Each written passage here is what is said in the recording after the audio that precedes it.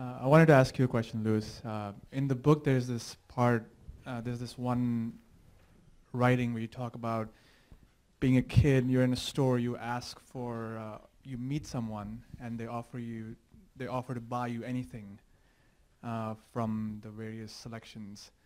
And there's another one I forget, but maybe you can talk a bit more about, you mentioned living someone else's script versus living your own script, Yeah. and how living your own script is perfectly forgettable.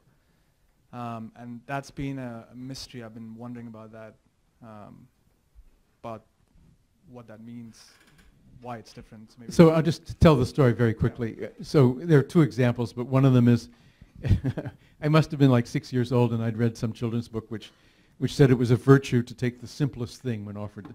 And I was in a shop with a woman who offered to buy me any bun that was in the shop. And I said, well, I want the plainest bun. And then I was incredibly disappointed.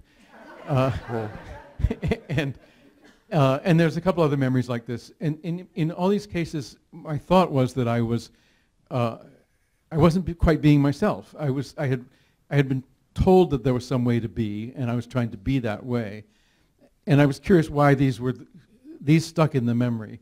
And I do think that as a child, kind of idle playing doesn't lay down memory traces the way, I mean, some of this material talked about the way heightened emotion will increase the retention of a memory. So, I mean, there are pleasurable memories, but I do believe that sort of simple existence sometimes is unmemorable, and that's good.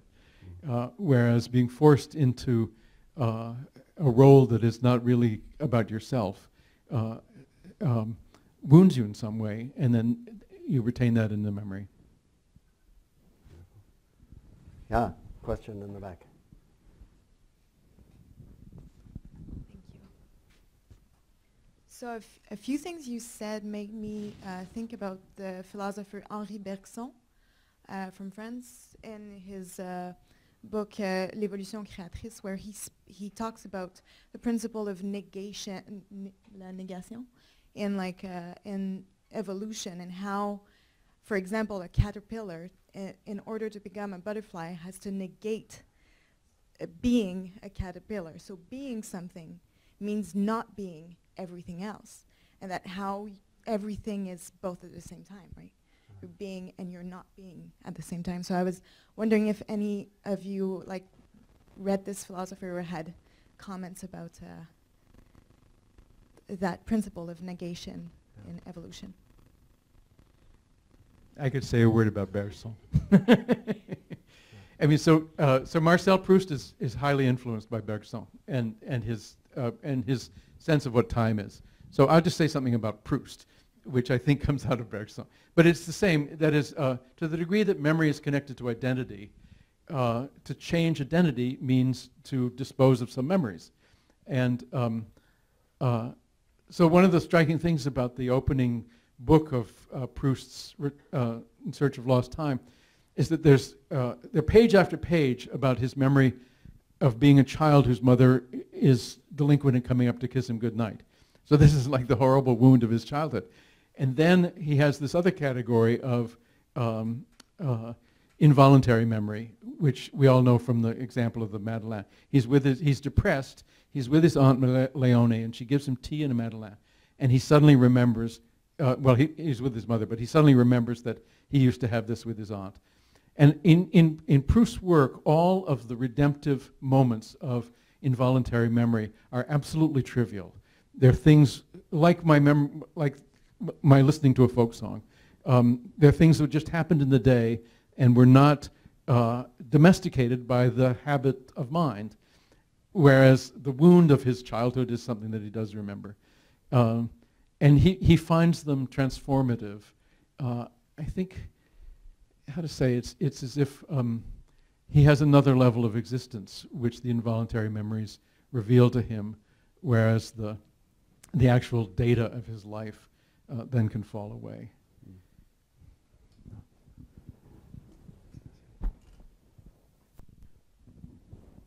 I'm asking the two researchers, has there ever been instances of detecting any reversals, however you might operationalize that, of Alzheimer's in any shape or form? I might comment. Do you want to comment, Aimee? Well, yeah. I'm going to answer it a little indirectly. So Oliver Sacks, toward the end of his life, spent a significant amount of time at the Memory Aging Center, and his last book he was going to write about memory. He got too sick to finish it. But one of the things that fascinated him was something relatively new in our life in neurology, which is the realization that some people develop antibodies against their hippocampus and develop quick, rapid, massive forgetfulness. And this can be completely reversed. And so Oliver spent some time talking with people who had experienced this amnesia and tried to understand what they remembered during that time before the antibodies were taken away, and then what they remembered and what they had lost. And they'd lost a lot, many of them. Even though the memory returned, there were large pieces of time that were not able to consolidate and were gone forever. But I think more and more, I think we think of Alzheimer's disease as being much more complex than we thought it was. And I think with little groups of patients like those who have had antibodies, I think we see massive reversals. And so I think chipping away at the different causes, I think we will see reversals. And I think to some degree we see quite marked improvement in people when they are given medicines that are not cures, but helpful. So we see improvements, we see subtypes with spectacular improvement, but unfortunately those are still pretty rare. Just a quick thing to add to that. So one of my teachers in medical school, Dan Lowenstein, who's now the chancellor, said, we never want to take away people's hope. And so we're always very hopeful in the clinic that, these are terrible diseases. There are no cures right now.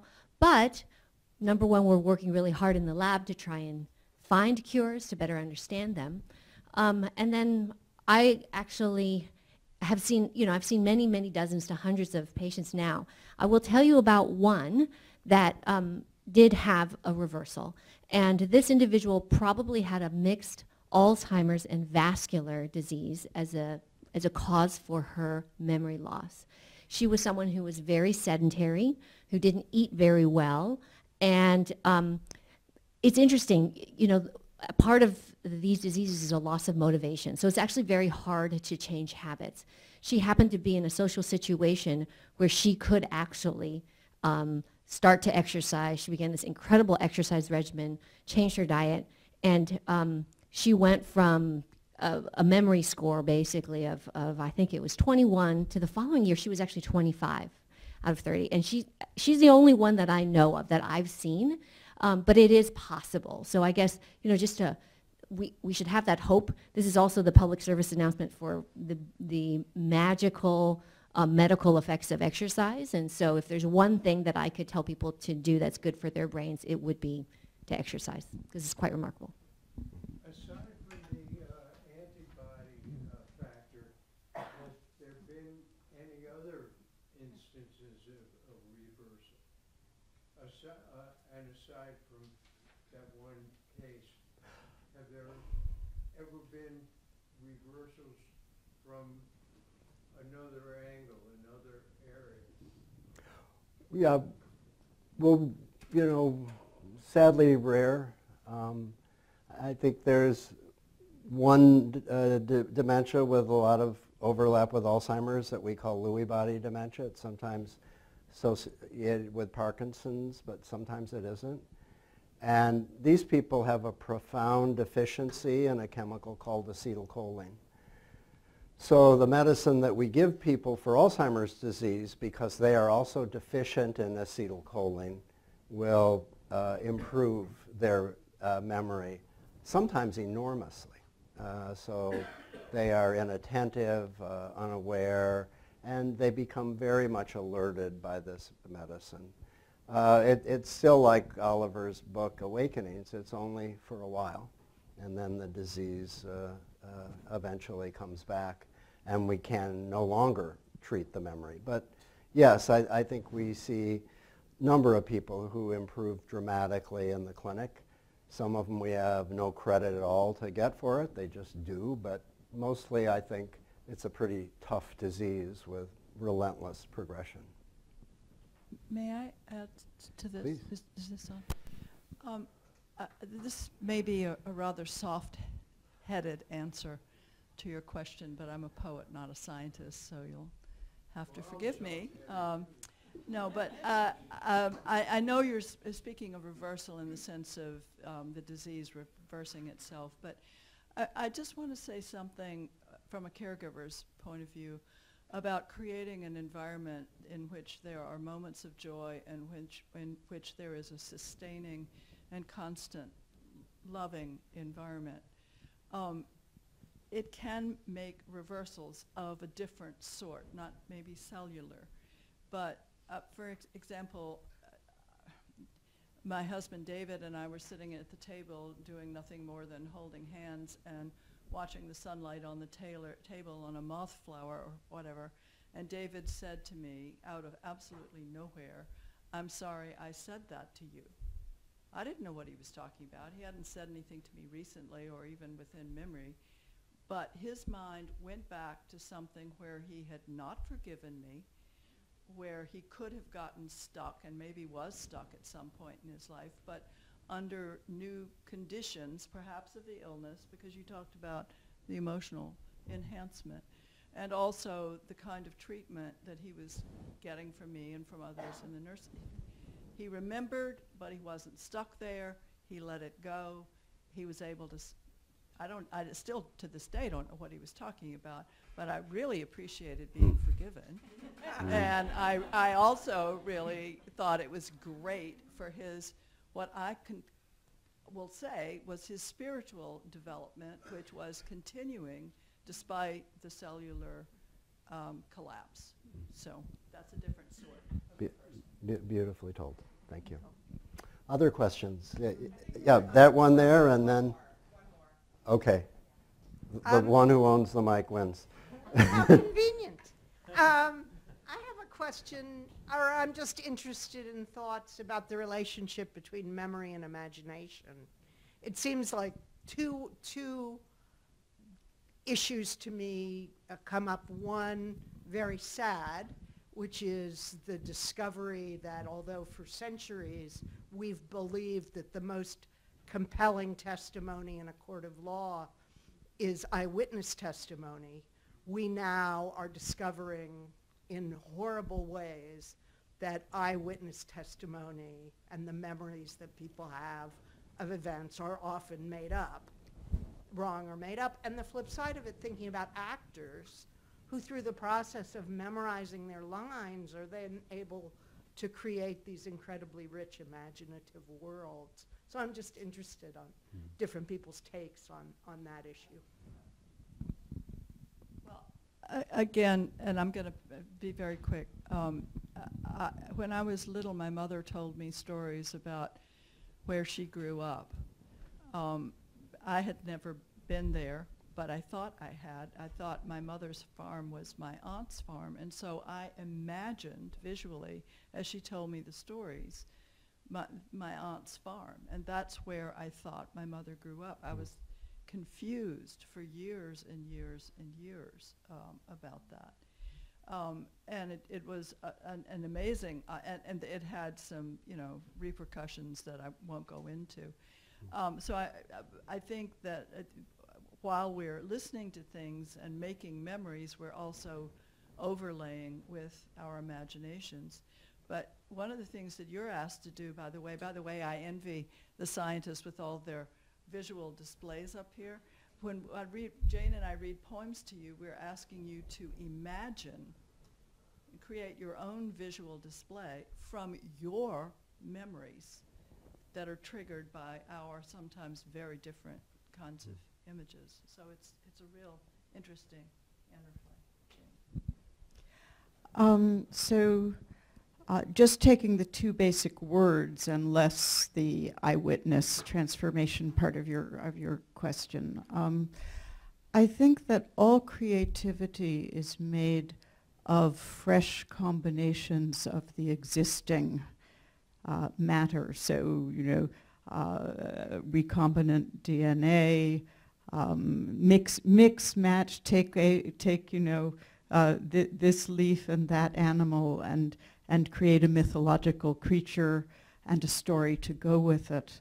And so, I think that both are needed, that if our human lives are to have both meaning and freedom, it requires drawing on the data of the actual or our creative rearrangements of the actual, so whatever they are, and this gets into postmodernism and all sorts of things that I'm not qualified to speak of. But to me, again, one of the most important aspects of all of this is the freedom of creativity, and that what imagination allows us is to take, even if the memories were, perfectly accurate, which they never are, by bringing them to the imaginative realm, we can create new meanings for old pasts. And this is a very important thing for human beings to be able to do. There's a story, again, about Oliver Sacks, who wrote an autobiographical book in which he recalled what it was like to be in London during the bombings during the Second World War. And after the book was published, his brother wrote to him and said, you weren't in London. Yeah. We'd sent you out of town. Yeah.